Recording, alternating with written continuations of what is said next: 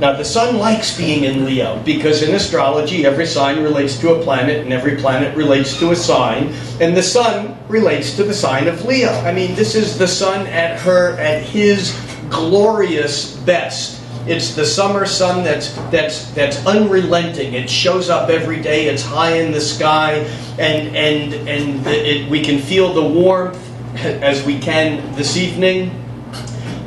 We can see things when the sun is out. There is an objective reality. This is a Leo kind of energy. The flowers are in full bloom. That's what Leo is about. It's the energy is apparent, obvious on the surface. It's the gold energy that is not only the color of the sun, but it's gold as it appears here on Earth. And to the ancients, the metals weren't representatives of the planets on Earth. The metals were the planets on Earth. And so gold becomes the sun, like silver the moon, and Mercury, and copper Venus, and iron Mars, and tin Jupiter, and lead Saturn. Okay, so we have the gold as the sun, and this is the same gold that's in the lion's mane.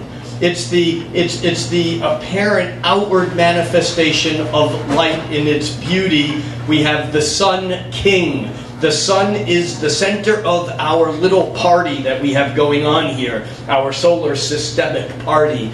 And all the planets are running around the sun going, you are the god, you are the center, we bow down to you gravitationally because we can't escape. So Leo has to do with the center as the center of the light, of the energy. And in the physical body, the center is the heart. And Leo relates to the heart. Leo is heartfelt, and it's love. It's the personal, playful, romantic love of I love you. That's what it's a playful energy. Leo is the inner child, the outer child. Leo is that spontaneity of playfulness in a fixed and determined manner. Nothing's going to stop a kid from playing. Nothing's going to stop the sun from shining. Nothing's going to stop love from expressing itself.